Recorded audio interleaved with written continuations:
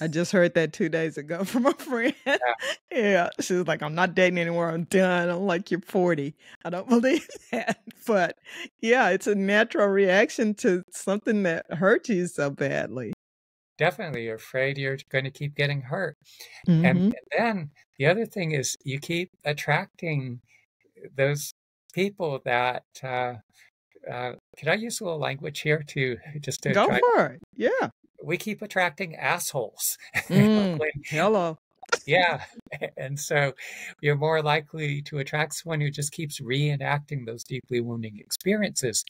And the other thing too is that why is it so difficult to let go when we hold all that emotion inside of us? The painful emotions. It's that maintains the unhealthy attachments. We need to digest those emotions.